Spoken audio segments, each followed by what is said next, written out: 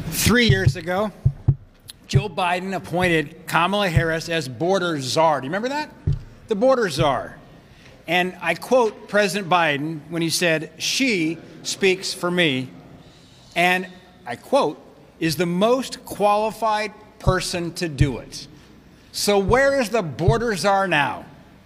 She won't be with Joe Biden on the border later this week when he visits for only the second time as president.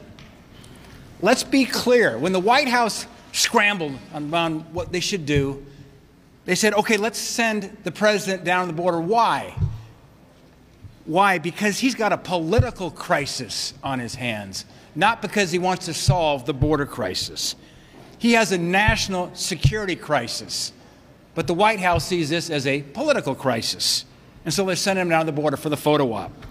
I hope he finally opens his eyes without having his border czar, who speaks for him, with him, to see what the American people already know. The southern border is in chaos. 9 million illegals crossing and counting. Record fentanyl flooding our country. Record illegals on the FBI terror watch list. I spoke with a high-level individual from Central Asia today who said they believe there are over 50,000 Central Asians who have come across the southern border just last year, and they're very concerned they're individuals who are part of sleeper cells for a possible terror attack on our soil. The result of Biden's border crisis is deadly.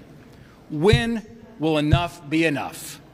We've been rocked by the murder of Laken Riley, an innocent 22-year-old nursing student in Georgia. That hits close to home as a father of 2 young women. When will enough be enough?